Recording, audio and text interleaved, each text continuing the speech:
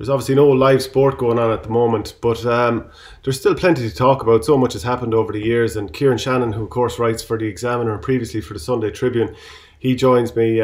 25 years a journalist at this stage, Kieran Shannon. Can you talk to me, like, I mean, looking back over some of the articles that you've done over the years, it's kind of like, you know, when you ask a player, do you ever think about the medals you've won? And it's more like you sit down at the end of the career and then you sort of appraise the situation. That's what they always say. We're kind of in this period where it's tough to write fresh stuff. So when you look back over the articles that you've done and the interviews you've done, and you've had a couple of days to think about this, is there any article or interview that kind of moved you more than others? Well, there've been a lot through the years. As you know, as you said, I've been doing it for 25 years, and I suppose, just as you said, between a period like this, and I suppose we're going to be self-isolating, and I suppose whatever interviews I do over the next while will be like this, as opposed to 98% of the interviews I do are in person, particularly since I did that. I've been doing the big interview slot with the Examiner. When you say that, no, there's so many. I mean, because it's not like an All-Ireland or an All-Ireland final, like, because you're doing this every week or, 2 out of every 3 weeks at least. But when you ask me that about articles that move me, well, look, I'd have to start with someone who's been hugely important, I guess. Like I've as well as I've been writing the interviews, I've done books with at least 4J. I've ghosted 4J autobiographies, and one of them would be Mickey Hart. And I suppose I've gone through the range with Mickey. Like, I first met him the week that he got the Tyrone job in 2002. And we hit it off fairly well, to the point I told him to keep a diary. When in the off chance that Tyrone won the All-Ireland, I had been reading Alex Ferguson's books with Peter Ball, where he kept diaries of those first few years where United made the breakthrough. And I thought that that template could apply to Jay. And Hart kept a video or an audio diary. And then when they won it, we filled in the gaps through a series of interviews and turned around a book for that Christmas. And so they were happy times. But then March the 2nd, in 2004, Cormac McAnallen died. Suddenly, prematurely, tragically. And I found myself back in the Hart living room that I had spent a lot of time in the previous autumn doing the book, and which had been obviously celebrating their success, as challenging it had been through the years. And then all of a sudden, because Cormac was Mickey Hart's right-hand man, he was Hart on the field. And to hear Mark Hart was there, who had played with Cormac on those minor and under 21 teams and was on the panel in 03 and still that time in 04. Michaela, who famously wrote. So to hear them open up and bounce off each other, all anecdotes. There was a lot of, like, you get it, it was a wake. I mean, I'd been up in the family house in the McAnallens, but this was a format where you're telling yarns, reminiscing, and then, there was tears shed in front of me there. And then little did I know that 7 years later I'd be back in that house. I was there at the wake, and I was there as someone close to the family as well in that time where it was just family only, and it was just devastating. And I would have interviewed Mickey. I would have spoken to Mickey around that time. That was terrible, terrible week. And then I would have, when they had the match for Michaela about 18 months later, where was it Donegal played the rest of Ulster at the end of 2012, where he spoke so eloquently about Michaela's, he talked about, every time I open the door, I feel like there's something missing. I know there's something missing. And about how much he loved going into her room, and how he talked about she always spoke about God always having a plan, and that in this warped way, this might be part of God's plan, and about how it's beyond human comprehension, but there's something in it, and about how he wasn't angry with his God, that God, God had still, they were in credit because of the 27 years God had given them Michaela. So when you ask me about, what's moved me, I suppose, they were just, like, I remember being at Michaela's wake. Father Jared McAleer, who had been one of Mickey's selectors, particularly in '03 and with the underage teams, I remember him saying, why does my Lord keep taking away our young people? Because Cormac McAnellen and Michaela Hart were two exceptionally good, God-loving, God-fearing people. And when you ask me what's moved me, I mean, that's where I'll go straight, is Tyrone. I suppose I've seen a lot in Tyrone. There were, as you mentioned, Shane, we would have been colleagues in the Tribune, and I suppose a formative period in my career would have been following the Tyrone and Armagh story when I was the GA car for the Tribune, and I remember just before the 2003 All Ireland interviewing Frank McGuigan, who had been kind of obviously a cult figure in the mid '80s. But then through injury, car accident and alcoholism battle, slipped from the public view until his son Brian was featuring in the Tyrone 2003 team. And I was talking to a group of sports journalist students in UL last month, and I was making the point that sometimes it's rarely happened in my career, but it happened here where I went up to meet Frank in Ardbow on a Monday. And whatever way it was, we got the times mixed up, or Frank was heading out the door maybe to coach a team. And we could have just I could have used what was in the 15 minutes and done it over the phone, but I knew, no, I have to go again. And the way it was in the Tribune, I remember not charging. I didn't even, I had to go up there a second time. I didn't charge for expenses the second time. I just knew there's something here. And I have to say, that interview I did with Frank McGuigan, and to hear him open up about his struggles and the situations he ended up in and what he put his family through, that was another memorable piece. That piece moved me. But I remember I don't think I've ever been in a zone with a person. I'd like to think whenever I do an interview, I'm right in the now with them. But I remember just being there with Frank, and he was so open. And that piece was hugely, like, Armagh people, when the right were on about just how much they loved that piece, because it was reminding them of a great figure from the early '80s, but also just his and that he was coming on the right side of it now, when he gave that. So that's another piece that moved me. Because as you're talking about that, it reminds me of the feeling, the chills down your spine that can come when you do a particularly moving interview. Three that stick out to me is, number one, the interview about Niall Donoghue, the Galway hurler who committed suicide in late 2013. So did a piece with his brother Shane, his dad Francie, David Burke, Justin Fahey, Conor Whelan, of course, as well, who was a great part of it. But I remember showing up because a couple of journalists had been onto Davy Burke trying to set this up, so we agreed to meet in the Lochray Hotel. But as I showed up, I thought it was just going to be Conor Whelan and possibly Shane, who would have been Niall's brother. But then all of a sudden there was an older man there, and I was just told, oh, that's Niall Donoghue's dad. And it threw me off a little bit, because, a lot of the times in these situations, you can be dealing with very, very sensitive issues. And when I was told, oh, this is Francie, my mind went blank for a second, and I said, Niall, is it? And, I said the name of his son to him. But he was unbelievably nice, kind, great, very giving. And I suppose he would have, in the 4 years between his son's passing and this interview, he would have spoken to an awful lot of people. So he was very good at dealing with people. But I remember throughout the whole interview, and it turned out brilliantly. But in terms of getting the message across to people and the importance of talking and all this kind of stuff, that's so important. Just the whole sensation of, you just don't want to let the air out of the balloon here, because you have people probably talking in a way that they never spoke before. Shane Donoghue, he said to his dad at one stage, as his dad was kind of relating his feelings, I never heard you say that before. And you had that a couple of times, and it was just, it was kind of it was such a privilege to be there for it. But throughout the whole time, you're terrified that you're going to say the wrong thing that's going to let the air out of the balloon. That's something I also noticed in the piece about Omagh, the bombing 20 years on.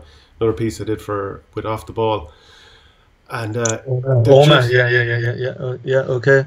and these people are just so giving and so like talked so openly about something that's so tragic. And I'm just amazed by people's ability to do this on camera. Like Niall Mm-hmm. O'Mara, who Tipperary wing forward, his brother committed suicide when he was a much younger lad also. And you know, I was relating to him about what it's like to lose a sibling, having lost my sister last year.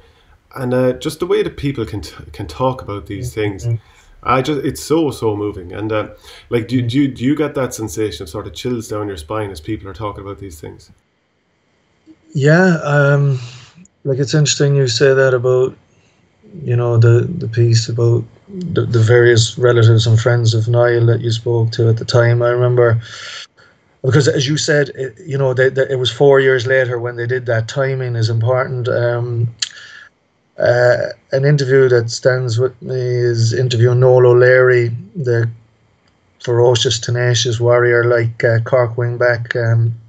Team of the noughties in 2010.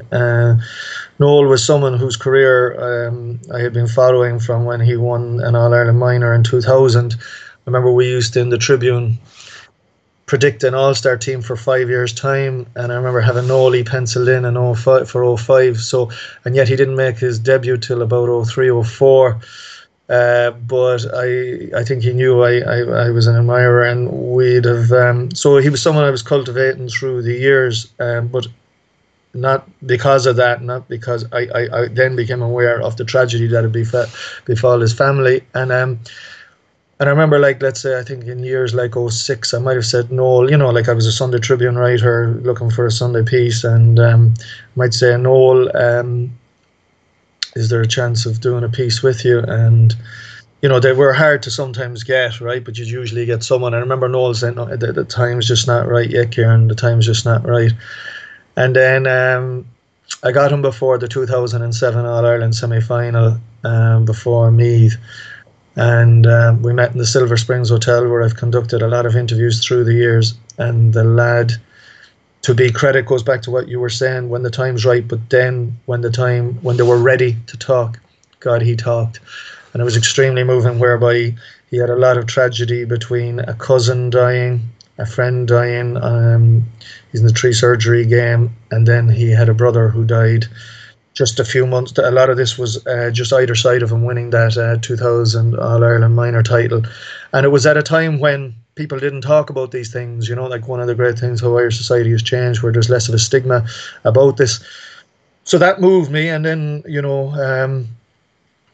6 years later, you were talking about Niall's death. Like what that triggered was Conor Cusack writing his blog, and Conor then went on prime time, and I caught Conor just a few days either side of Christmas of 2013, just a few weeks after Niall's passing. And you're talking about how you feel and those chills you get. I've interviewed Conor a couple of times because he's the most, for someone who's Donal Cusack's brother, he's the most eloquent person in that house and I've probably ever met, and one of the most compassionate and empathetic human beings I've had, because of the struggle he's had and some of the stories he talked about hiding away from the world, and how he's helped people out of that room himself through the years. You're asking, moving moments. Because look, yeah, like because of I'm fortunate where often I get these people at a time in an environment where they're willing to speak, and there's no time limit. An interview can go for an hour and a half, 2.5 hours. And as you say, when they are giving off themselves, it's a privilege what we have. You mentioned that was the word that struck you about being there, because, and yeah, like I've had, when I go through the interviews, I've had people. I think another one I mentioned, Conor, there was Tommy Guilfoyle. I remember him talking, and like you interviewed Richie Dennis there. I've only read the first chapter off the book, but you went straight into it. You caught him there in the Gaelic runs a week or two ago, and how we never know what's going on. Do you remember, like, was it Joe Malloy did a piece there with David Myler about him playing a game for Ireland, and was it his wife was having a miscarriage, and you know that Richie went into the '73 All Ireland with his child very sick at the time. Tommy Guilfoyle would have been a warrior with Clare in the lean years. Came back out of retirement in '94. Got the 2 goals against Tip to knock out the league champions and Munster champions, and then in the week leading into the Munster final against Limerick,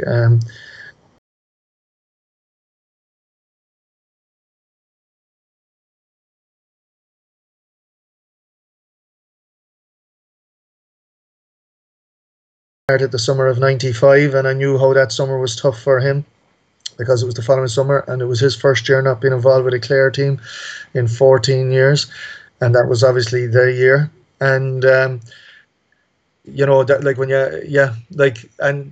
like Tommy Guilfoyle talking openly years later about what actually no one knew in going to that Munster final, and I'm sure he was abused, and as he said, I got a goal when it didn't matter a shit.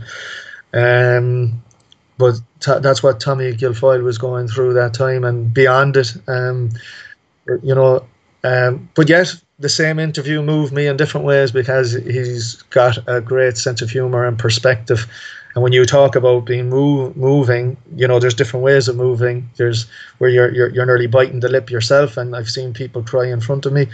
And then I you know, you're nearly crying with laughter with some of the interviews that you have. And the Tommy Guilfoyle interview, when we went through the gambit of emotions that day down in the Castle Cafe down here in Clarecastle. I remember interviewing Ross King. It was only a few months ago. People will know him from the Laois hurling team.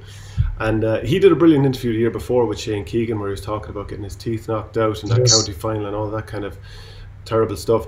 But then I did an interview with him, just a bit of a career sort of an interview. And we spoke for, I think, 40 minutes. My cheeks were sore at the end of it. He's just such a funny guy. He was talking about being this country lad and going up to UCD to play soccer and hurling, and people were talking about him. You know, he was talking about the guys in the soccer dressing room with all their hair done right, and he was saying he kind of half thought they'd probably have shaved arses the way they had themselves turned out. And they were asking, what's he doing coming in with gas shorts? And he was like, what are gas shorts? He didn't even understand the term. So I have to say, he's one of the funniest guys. Are there any particularly funny interviews? Well, yeah, look, there's been... I mean, one that stands out, and you're on about that, the humour, because, you know, it can come across as very po-faced, the stereotype. Like, as I said, I've been doing this for 25 years, and your access to them is different, to the point where I don't really interview players, you know, the week leading into a big game. I tend to get past players or past managers or whatever who can speak more freely. And I suppose because of that, I got him. Mickey Conroy was someone who I knew because, as you know, I would have helped teams out for a period there in the last decade. And Mickey Conroy with Mayo Football was someone who I knew. And in that time, while I was in the dressing room, still doing, you know, interviewing.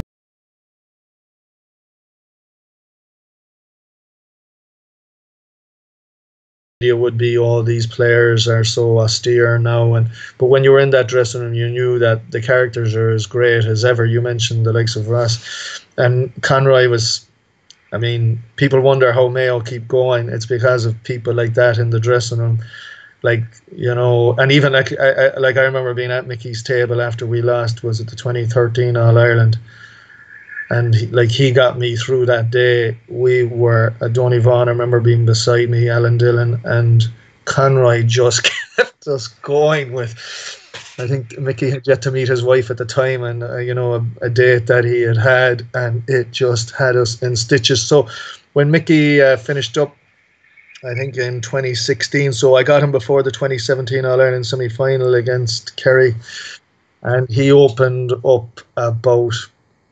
I suppose the two parts of Mickey. There was the Mickey played in an All Ireland final, scored a goal in his debut. The first ball he ever kicked in inter-county senior in the county football was a goal in the All Ireland, but it was when they had been routed by Kerry.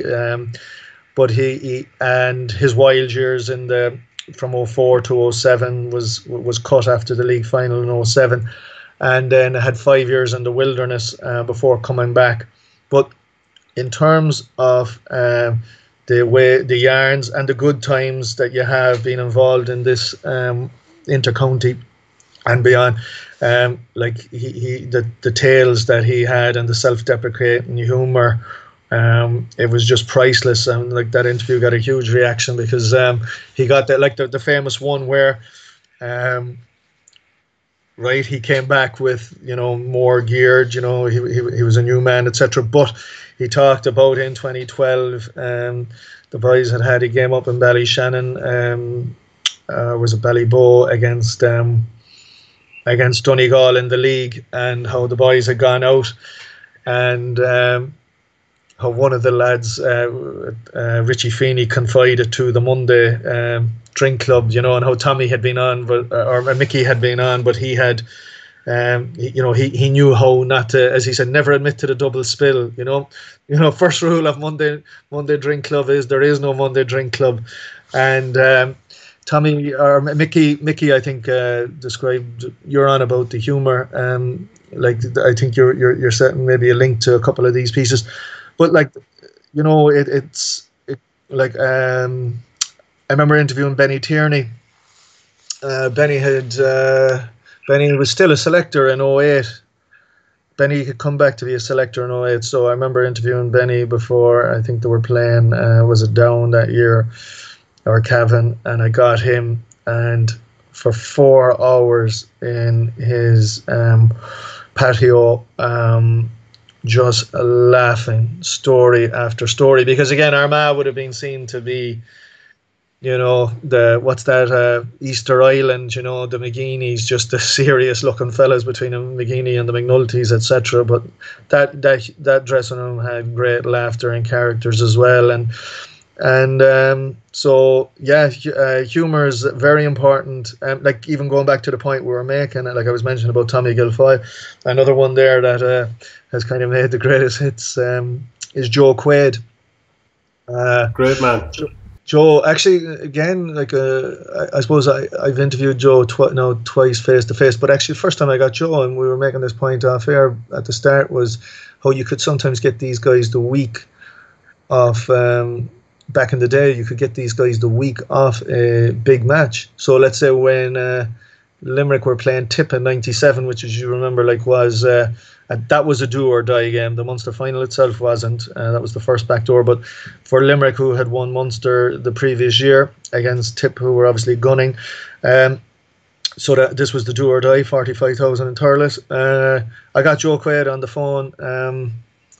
And this was just after Joe had the famous accident. And even then, he was telling the stories. And 15 years later, I met him again in 2012.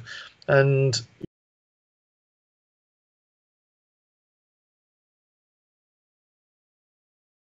was in All Ireland's, even though he won All Stars both those years, I think. And then obviously he lost a testicle after getting a saving a shot, and his humour about that, and yet talking about going back to the Tommy Guilfoyle, how tough 95 was for him. I got Joe again before the McDonagh Cup final last year, and again laced with great humour, but he had lost a sister. And he spoke so eloquently about the mixed emotions, about how he was wondering how he would feel when Limerick won the All-Ireland. And he talked about how he had to turn back. He could not watch Joe Canning's Free. He just could not watch it. And but then how much he found that there was no bitterness. There was not, that could have been us. Or he was just so delighted as a Limerick man. And obviously Joe had played his part in... involved with development squads, the Forestals, and under 15s beyond. He had those boys for years, and where they had tragedy, like where they lost a couple of boys along the way and dealing with funerals, they had their own Paul McGurr moments. So the range, the gambit, again, Joe's one of those guys who's just a gem. Like I go back to. When I go through, I've been doing the big interview for the Examiner for 9 years, and I go through the list of people I've met. I haven't met a dull person in this, but Joe stands out. He sure does. What's one for you that you've seen humor now that you mentioned Ross, right? Or where you've had the range, like. It's a tough thing, isn't it, to even go back over all your interviews and even try and find where they happened. And it's just about the next one, isn't it? The editors, it's about the next one. It's the next one. You don't and that cliche where we tend to talk to players about the past and they're just on to the next one. We don't talk generally do this. So it's only when it takes something like this where you go, yeah, that was back then, because you're just looking to the next one, you know. Trying to take. Do you know what I was going to ask you actually, just before we move on to that? You've been involved with Mayo as a sports psychologist, and you were involved with Tipperary, and I was there thinking about, as you were talking about this, I was thinking about how tough it can be to watch on. Having a brother playing in like 5 All-Ireland finals, especially 2014 when the Hawkeye free just went wide at the end. You're just actually roaring. You're in the press box, but it's so unprofessional, the idea of getting up and screaming and roaring. But you see it in the press box all the time. Have you ever found it particularly tough to watch people you know very well, or teams you've been involved with, or your own county while you've been in the press box?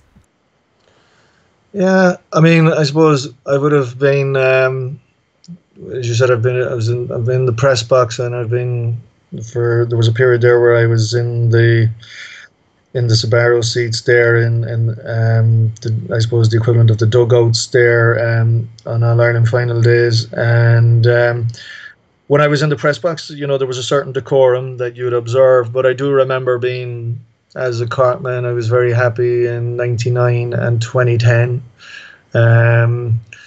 But you're asking me about how tough it is. Just because I suppose I did work with some of those teams. I was there when Bubbles, just watching that from a remove. I wasn't with the team at that point, but you still had a connection with the likes of Eamon in particular, and that.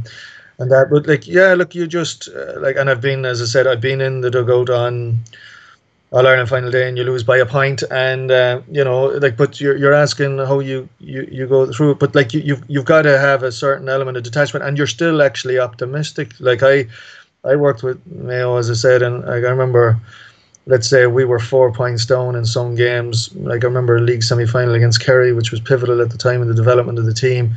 Cullen Boyle got a goal out of nothing, and Killian knocked over a free to bring us into extra time, which we won. And I remember, at the end of the Donegal game, thinking we were going to still find a way. Shamey had a chance at the very end, a quarter chance, not even a half chance, but I thought he would do a boiler, we'd score, we'd win the kick out. You're still actually in that mode. So it's only when the whistle goes that that you're in the process yourself, I guess. And then just, so, that's how it is. It's actually when you're outside afterwards, I would say that, my wife's from Mayo, I was more devastated after losing I was as devastated after 2016 and 2017 finals as I was when, it was in the orbit of how I felt after particularly 2013 and 2014. But but then that's a while ago now, and you have a certain detachment now from it all. There's definitely interviews that stand out to me for that on-field reaction straight away, or even a few minutes after, when they've had time to let the feelings percolate. Tommy Walsh, I think after Tullaroan won their county intermediate title last year, I think plenty of people would have seen the interview.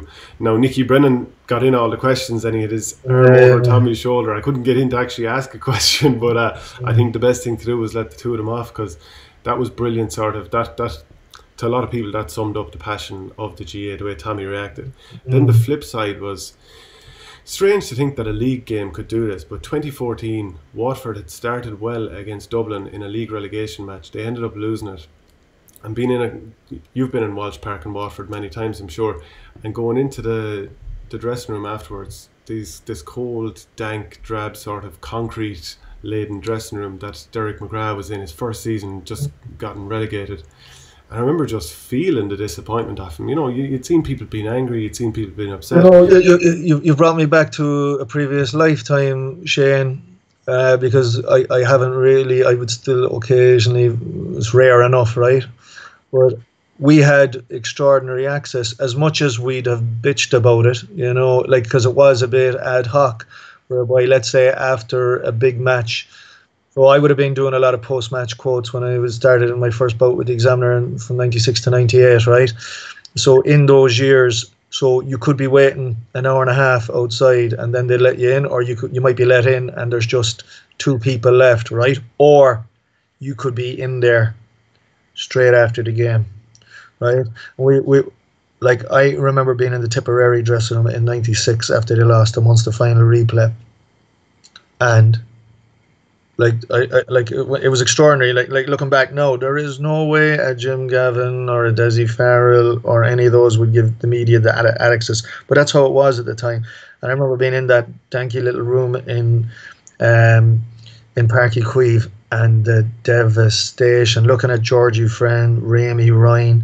It was Nicky and Pat Fox's last time being in a tip dressing room. The devastation. Like it was.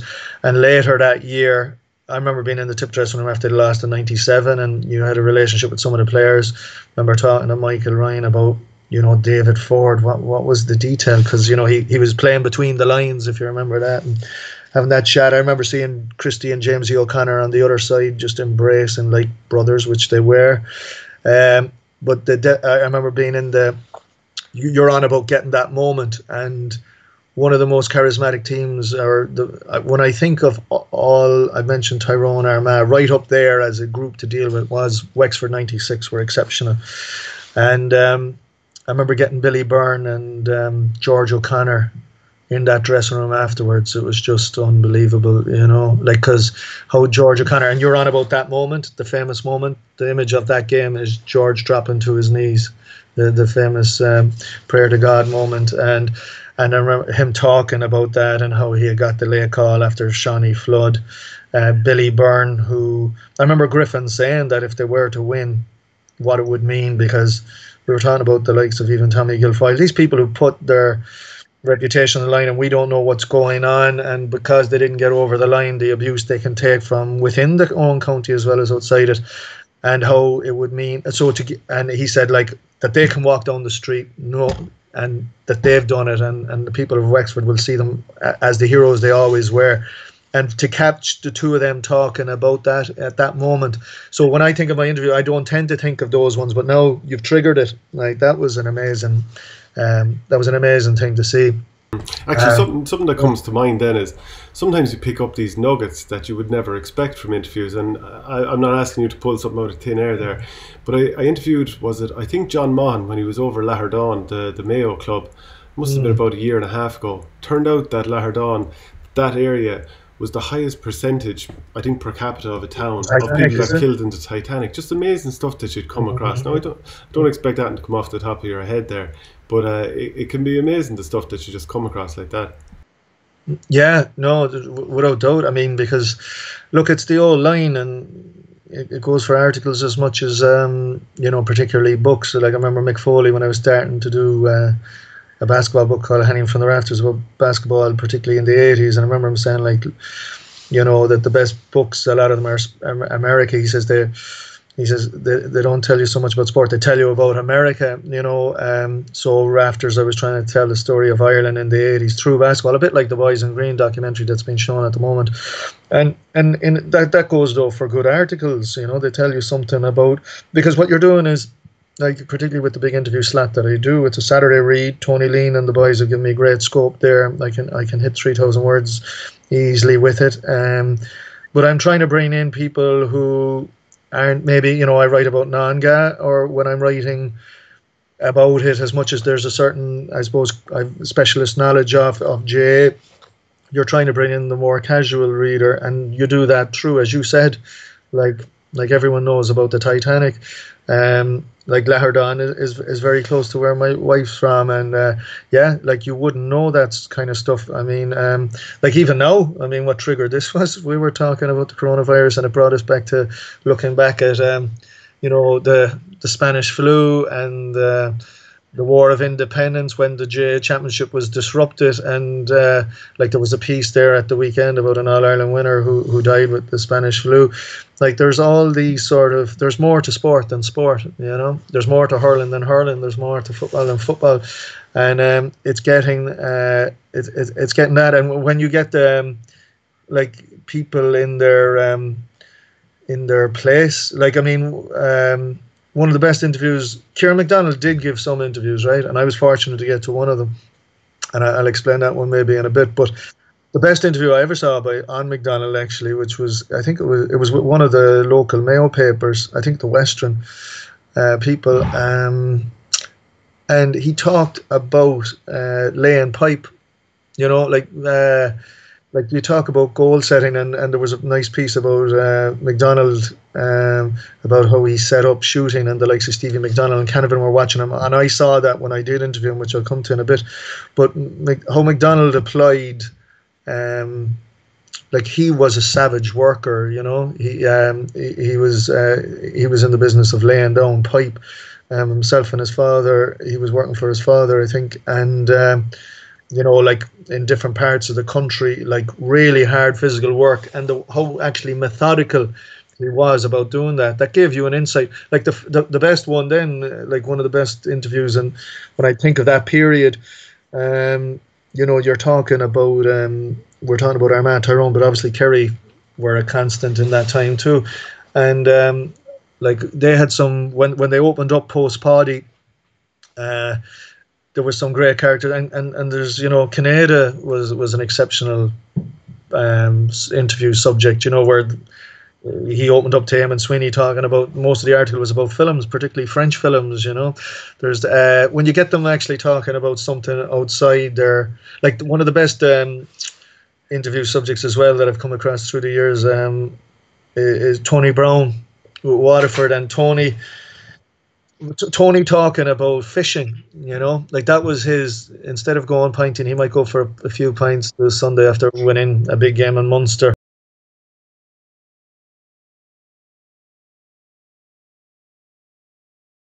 Up to me first about the Venga bus, the famous Venga bus back in the Pillar years, where they'd be on the piss on the Monday, and some of the jinks they got up to, and going into coppers in their pajamas, etc. But Tony Brown preferred to be in the Blackwater fishing. That was his little reward for himself. That was his little refuge. And hearing Tony Brown talk about the salmon and the journey of the salmon, and comparing it to the inter-county player's career or a season for him, and about making sure that he was fresh, you know, because like Tony's longevity is only outshone by ring, you know, like Tony played from 92 to 2013. Incredible. How did he do that? And he explained it through an analogy through fishing. That was another extraordinary interview. Not to cut across you on that, but as soon as you mentioned Tony, I did, it was like one of these live panel shows once for a bank down in, was it down in Ballygunner or somewhere like that? It was down in Waterford. And he was talking about his longevity. And he said when he hit around 30, he saw Ryan Giggs talking about how he wanted to prolong his career. You know, the way he'd had all the hamstring injuries and so on and so forth. And he said he obviously got into the bit of yoga, and that Tony himself then decided to get into the same thing. And that obviously would have been key to his longevity too. I just thought I'd say that while you brought him up. Yeah, like you've met him. He's a gent. I interviewed back in those innocent years, as I said, when I was starting. But when I look back at that late 90s period when I was in the Examiner, I remember like meeting Tony for the first time in 98 before a league semi-final. Again, the access, you know, to be fair to Gerald, was the manager at the time, and given, you know, the access that we did, so like that team had great characters. They were constrained again a bit like the Kerry boys and what they could say, let's say, under Justin in particular and Davy later, but some great characters. And you know, and now like when you get them that little bit later, you know, there's brilliant stories. Like, I mean, another interview I have here, like, is Michael Rind, our manager, 2012. Remember getting him just before, I think, that Munster final that year. Did they get to the Munster final that year? In They played 2012? Tip. Yeah, they played Tip. Tip beat them by 2 goals under Declan, and he was he was he was again excellent. Like and just on that, like Michael has spoken awful lot about the ladies' football breakthrough. Like I have like everyone else, you know, you're more aware now of how few women you've interviewed through the years and how you're trying to interview more. You know, from obviously ladies football has got much bigger. One of the most extraordinary athletes I've ever encountered is Juliet Murphy. I remember Juliet.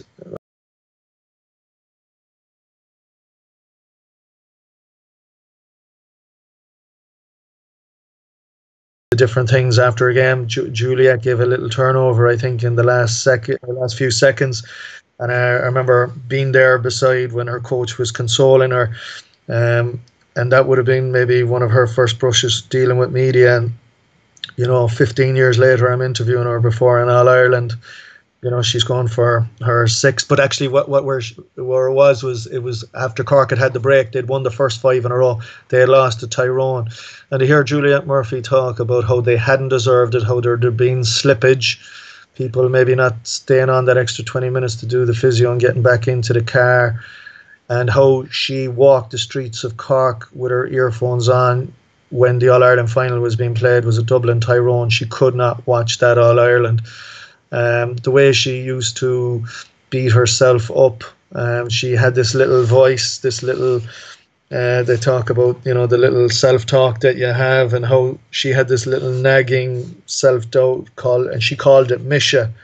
And she talked about her love-hate relationship with Misha through the years, how it drove her on, how it drove her mad. You know, a real exceptional woman, champion. Anne Downey is someone who really left an impression with me.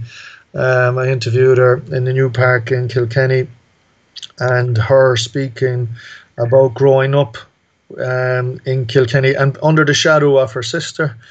Like, even though she was brilliant, you know, oh, she's not the good one, you know, people in the shop, but how she ended up being one of the best ever, obviously herself, and her commitment. And, you know, what, like, because one of the extraordinary things about women's sport in camogie and the like is that so very few women actually coach it themselves. But like, she's been involved in, is it four or five of the last 6 All Irelands and won one. You know, she left a huge impression on me as well. Aisling Thompson, actually, after one of the All Irelands, she was talking about a person that she had lost in her life and explaining it relative to the tattoos. That was definitely one of those ones, I think, in the tunnel underneath Croke Park. And it's funny, the tunnels under Croke Park now currently is the scene of coronavirus testing. It's just mad. I was only saying to my housemate today, isn't it mad, the history and the ever-evolving history in that particular place? Croke Park, it's seen it all, man. I mean, like, there it is. This is the 100th anniversary of Bloody Sunday, you know. The national, obviously one of the most, I mean, that's what the stand, its biggest stand, is named after what happened there. And 100 years on, here we are in another national crisis, and it is like like, you know, Twitter, everything's so immediate, right? And I was making the point in another unrelated piece to how Basketball Ireland were the first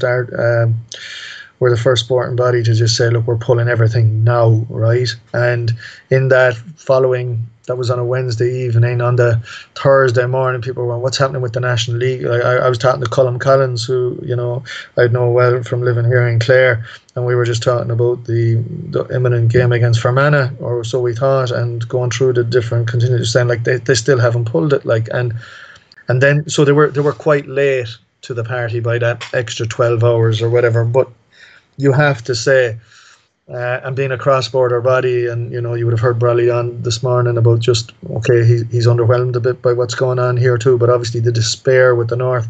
The one Northern star that people can gravitate towards is the GA, and as you said, in Croke Park, like, it was like seeing a scene from Chernobyl, though, wasn't it? Like, when you just saw that clip of the different bays being set up.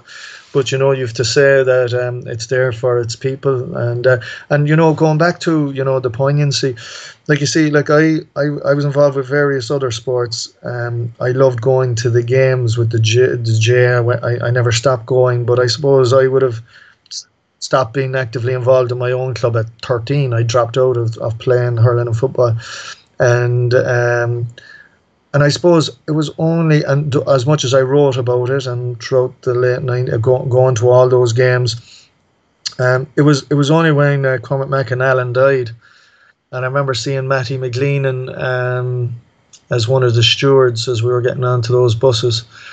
And the way that the J community rallied, I hadn't seen anything like it before. It actually, you know, realised, now that was an extraordinary circumstance, but in terms of someone passing, how it's the J club that get it together.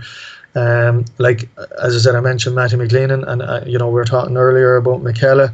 Like, it was Malachy O'Rourke, I remember, who let myself and Mick Foley through that day. You know, we skipped a little bit, and it was like Malachy O'Rourke is a member of Errigal. You know, like he and Mickey would have been going at it. You know, the previous summer was Malachy involved with Fermanagh, but he was an Errigal man, he was a J man, and he was helping out one of their own. You know, the Springsteen line, which is ironic on it, which is that we take care of our own. You've got to say the J are brilliant at taking care of their own, and that Croke Park, as you said, with its history, that 100 years on from Bloody Sunday, here it is for the Irish people and its members, you know, in this crisis, you know. Well, another thing that came to mind is, you know, you were talking about the access over the years. Another thing was interviewing different people over the years, and how they can change, and or even how your perception can change. And I'll just give you one example. The first time I was ever at a post-match press conference with Jim McGuinness was in 2011. They had just beaten Kildare after extra time in that amazing quarter-final at Croke Park. Kevin Cassidy with that famous point to win the game. And the way he talked about his team and the development, and he just went through almost game by game with this encyclopedic knowledge, a bit like Derek McGrath in the hurling when he talks about, well, Seamus Callan scored 3-4 in this game and 1-2 in the next game, and you know, that sort of knowledge. And I remember being so impressed and thinking straight away, okay, this guy is serious and this team are going to be serious. Then 2012, after the All-Ireland final, when they won, the first thing he did was more or less get journalist Declan Bogue kicked out of the room because of his involvement in that book that Kevin Cassidy was involved in. And then the third interaction I had with Jim was in 2018, and he was, you know, he was in pursuit of this soccer coaching career, and obviously things didn't go well with Charlotte Independence, but it was before that. And I remember asking him what his philosophy was, you know, because you hear this all the time, that football managers talking about my philosophy and all this kind of stuff, because I just wanted to figure out, having seen him turn football upside down, and that Donegal team were like, I know people take pot shots at them, but there was some of those games where it was so thrilling to watch, especially when there was a clash of styles. It was really, really good. But I was trying to figure out what his style was with soccer, what his philosophy was. And I found myself not getting a satisfactory answer. And my impression on him changed, perhaps unfairly, but even so, my impression changed based on the fact that I had once been so impressed at how he described the game versus now a game that was obviously newer to him at that level. Was he being coy, or he just couldn't articulate it? Well, I suppose I didn't feel he was being coy. I just thought the answer was kind of vague, in a way that when he was talking about Gaelic football, it was so measured and so direct. Yeah, that's interesting, because It's not taking a pot shot at him now. Because look, he is one of those figures, and they have their good hours and they have their bad hours too. You know, like that was, I would say, a bad hour with him when it should have been his greatest hour. You know, after winning the All Ireland, how he behaved with the Declan situation. But some of these guys have those little tips. Like, look, I mean, I don't know if we've mentioned them here, but I figure that casts hugely over, you know, since I've been involved. If I was to say one guy who's a similar figure to him, would be Lucknan, you know, and like there would have been times Lucknan might have maybe let himself down occasionally with some elements of the media would contend, but overall, like, he was a godsend for us. I mean, when I think of Like I started in '95. I mentioned, yeah, I did mention how at the how I met him the week of the Munster final in '97. I remember he could sometimes give you the run around a little bit. Then, you know, I remember getting an interview with him before, after Cork had won the league final in '98, or had Cork beaten Limerick just around that time, and he gave an interview which would have been front page about how they were worried. Like, you know, there was an element of mind games to it, but there was some great copy and honest copy in it too. And then I remember getting him in '98 before one of the Galway games in the quarter, or sorry, '99, and he was reflecting back on '98, and and like, look, some of these guys, right? Who, like, Lucknan was someone who uh, you're on about that kind of memory that McGuinness and Derek McGrath would have. Like back then, you know, you'd go to a press day. Let's say I remember before '97 doing a piece on Baker, right? And I was able to go to Lucknan for 10 minutes to give it. You could do that, you know what I mean? Like, whereas if you were profiling Kieran Kilkenny, could you call Jim or talk to Jim Gavin for 10 minutes and he'll give you a nice anecdote about it? It just isn't there. Whereas the likes of Lucknan was always willing to take that call to help. You know, Griffin was, you know, obviously a dream at that. You could just get a brilliant nugget from them. But like, going back to McGuinness, I would say that, like, I didn't have any dealings with him as a journalist, but I remember, like, as I said, I was involved with some of those Mayo teams, and I remember Declan calling me that night, and he should have been consoling me. I was nearly consoling him after him becoming a national after that. But someone like, I remember David Walsh saying about Lucknan at the end of '98 when all it was going on, you know, he basically said that, you know, when you have someone like Lucknan, they are going to get it occasionally wrong, but we shouldn't dismiss all the good they did. And, like, you know, you're on about poignancy that we've experienced through the years. I mean, we didn't get this interview, but, you know, some of the stuff that he would have given to Keith Duggan, which has led to their collaboration with the book. Not that I had a wish list, but I would say that you mentioned him there. Like, he has to be one of the most compelling figures since you've been doing this, right, McGuinness? Like, he's one of those figures, like a Lucknan, you know. Yeah, no, he's fantastic to listen to, and like, he revolutionised Gaelic football. So I'm trying to find that balance between giving an accurate reflection of how I found that interview versus, you know, I want to make sure that it's not like I'm trying to sully his name, reputation, or sort of bring, you know, into question what he's trying to do. It's just kind of, that's kind of the way I felt about it. Yeah, look, it's funny how there's all kinds of sides to him. I mean, two of the interviews again, like, because I haven't sent them the links there, but some of the again, just really good interviews that I got, like, happened to be like with Brendan Devaney and Colin Parkinson. Great characters in their own right, you know, and guys who knew how to party, but they could tell you Jim knew how to party too, and some of their ways of telling the stories of Jim back in the day. You know, McGuinness, as I said, I've never interviewed him, but admired him from a distance, and in a way up close too, having gone against some of his teams in 12 and 13. And you've to, you know, he's one of those characters that, like, who's, you know, not it's not Marmalade. There's times where you'll love them. There might be other times where you're not as impressed with him, but look, you couldn't ignore him, and you've got to give it to him. And, you know, one of the best, like, he's given some of the best interviews. You know, as I said, those Keith Duggan pieces are some of the best pieces that Keith's ever done, you know.